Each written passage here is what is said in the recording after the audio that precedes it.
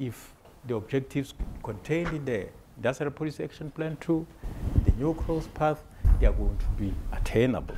Because we can tell that Walmart is going to continue with anyway what Massmart is doing, sourcing most of its products from abroad, particularly China. And that would not really assist in terms of strengthening the industrial capacity in the country. But also the small players are going to be badly hurt. If you're in any way involved in retail, in whatever dimension, whether you are supplying to retail, whether you're in the logistics support area, or whether you're directly involved in retail in almost any sector of retail, one thing you have to realize is this is a wake-up call.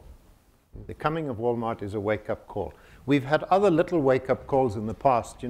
Virgin came here and there was a lot of jumping around. McDonald's came here, and I recall in the fast food area there was a bit of jumping around.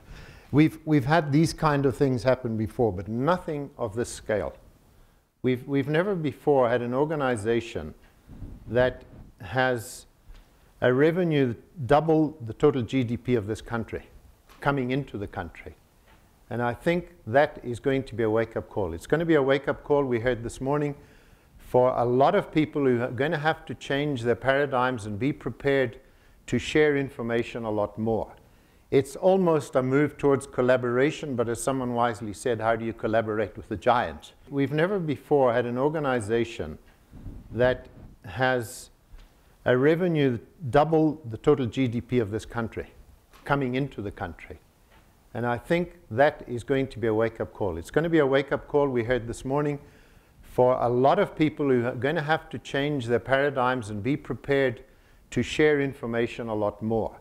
It's almost a move towards collaboration, but as someone wisely said, how do you collaborate with the giant?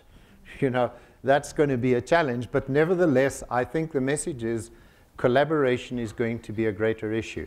And confrontation and adversarial approaches are not going to do it. We know where we are coming from insofar as the labor relations are concerned in South Africa. So we don't want to go to that past, really. But Walmart, we are really worried that we may actually see the rights of workers being trampled upon more than it's happening now. And Walmart has said that from the start. They will comply with all local labor laws, as they have to do in every country they operate. And they've made that very clear, also to the unions in this country.